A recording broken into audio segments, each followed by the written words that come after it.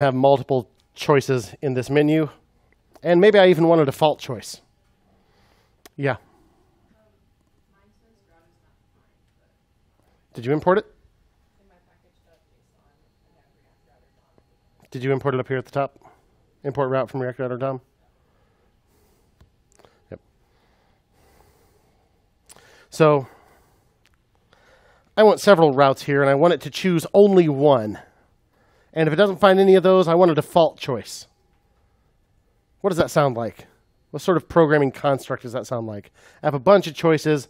If it matches this one, okay, great, that one. If not, check the next one. Is it that? No. If not, well, if it's not any of them, okay, do this last one then. Yeah. Sounds like a switch, doesn't it? So, wouldn't you know it, React Router comes with a component called switch that we can use for exactly this purpose. So let's import switch from React Router DOM. Battery dead?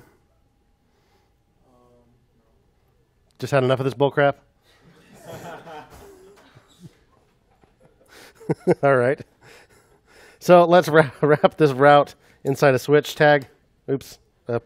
Let's not mess it up this time, though. Switch. Okay. Typing is hard.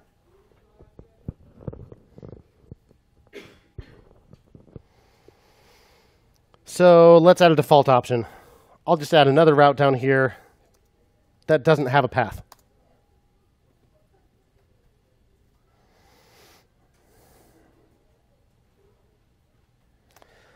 So I'll just not put a path, and then I'll put a render prop on here.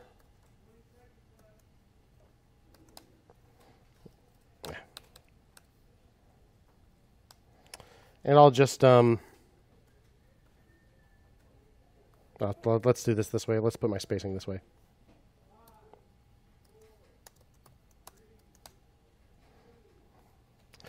Let's just put a paragraph here.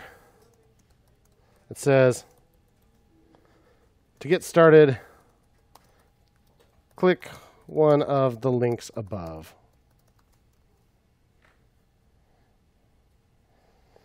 So if it doesn't match any of the routes, any of the other routes inside my switch, it'll just use this one.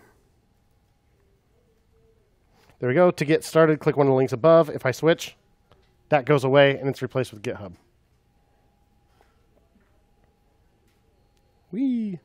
Now you're using the back and forward button, and all that's doing is hiding and showing different bits of JSX. I'm not actually leaving the page, though my URL is a changing.